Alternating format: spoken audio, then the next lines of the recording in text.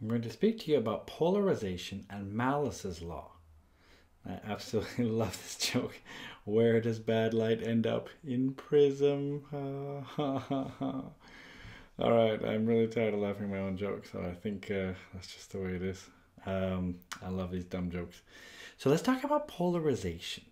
It's defined as the plane of vibration of an electromagnetic wave. So an electromagnetic wave really means light.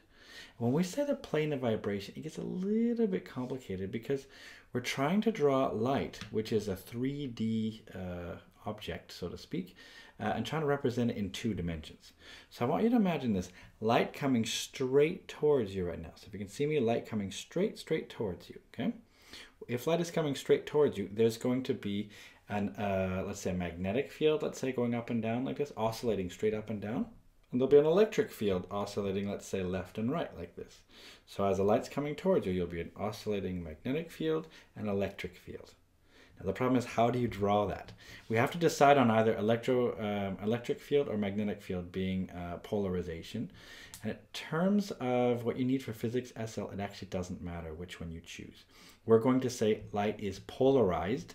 It's just going to be the direction of oscillation. So instead of seeing it as electric and magnetic fields that are sort of perpendicular to each other, just consider just one oscillation plane. Either it's magnetic or electric, it actually doesn't matter. So I'm going to try to draw this. This is always really hard to do for me because I'm a lousy artist. So I'm going to try to actually draw, okay, this is light. You know, you could say this right here is some sort of wavy thing. This could be light. And I would say then that light is traveling in this direction, you know, to the right. So I could say, all right, the direction of travel, that's that direction. As it's traveling that way, it's going to have like an up or down or sort of left or right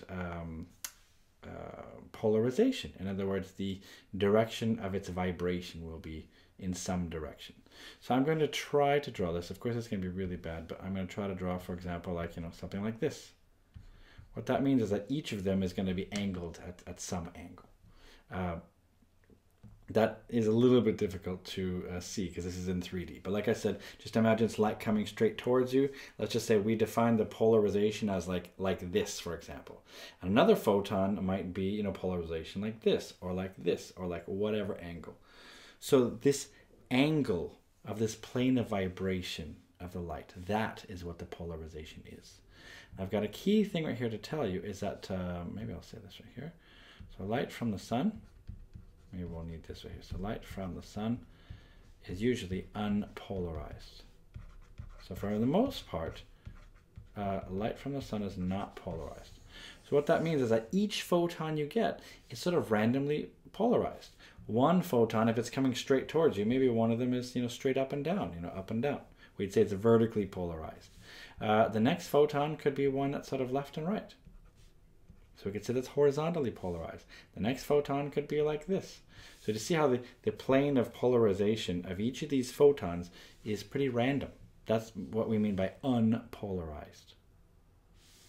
So now if something is polarized, it means, you know, if like all the light is polarized, that means every photon that's reaching you would have the same plane. Let's say it's all vertical or horizontal or whatever.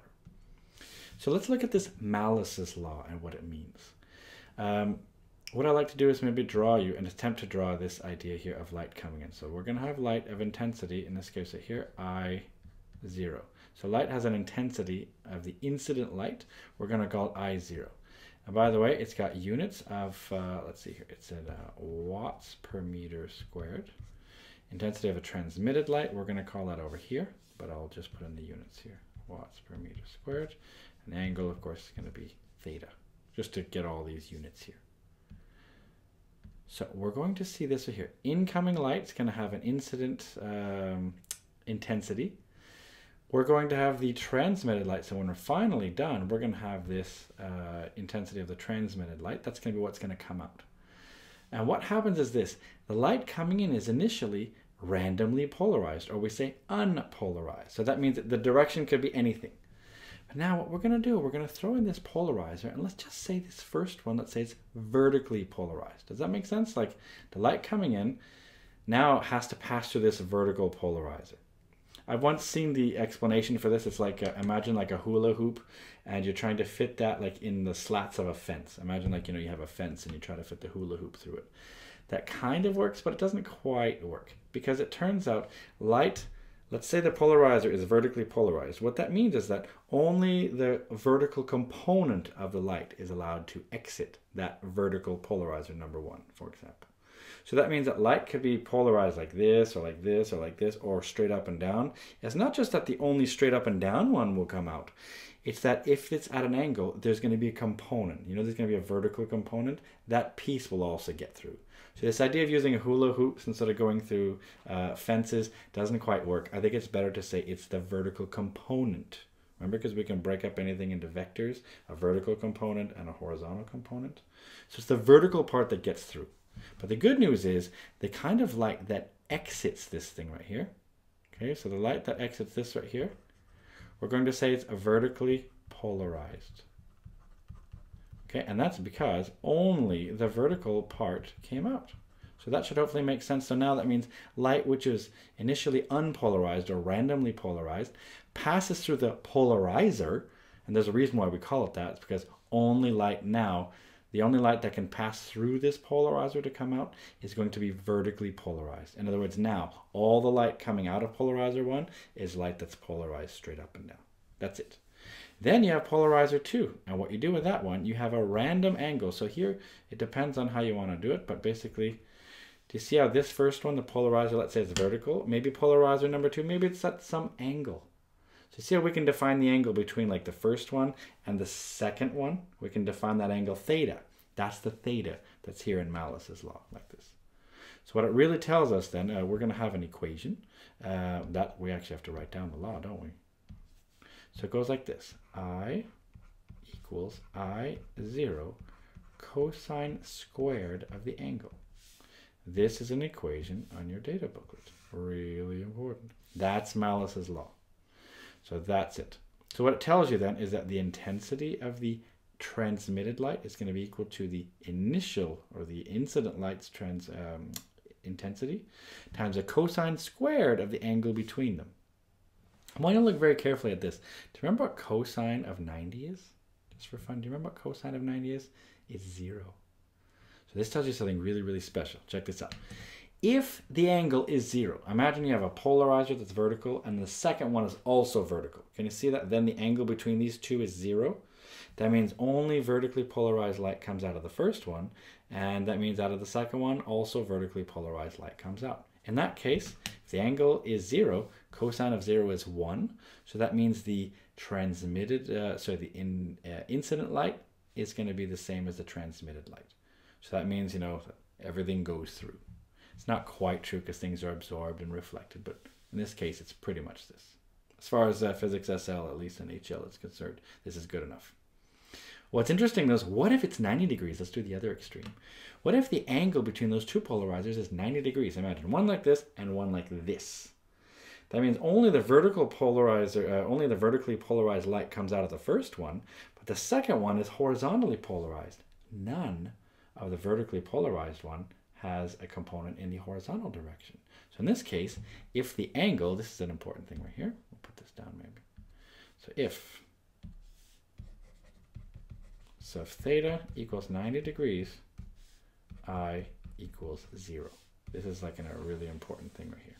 Okay, so if the angle between the two polarizers is 90 degrees, then you're going to have nothing come out. Right? This is going to be, opaque, we say. So there's some really cool examples of this. So we can have fishing glasses. So let's say you want to actually see the fish in the water here, and there's the sun in their way. The sun's light actually will do something like this, right? The sun's light will sort of, bounce off this right here and create what we call glare. So in other words, you're trying to look at the fish. You're attempting to see the fish here. So you want to, see the fish in the water here. But the problem is you're trying to look in the water and the glare, the sunlight is, it's really hurting your eyes. You can't see the fish. So what you do is you can use this fishing glasses, they're called, so polarized fishing glasses.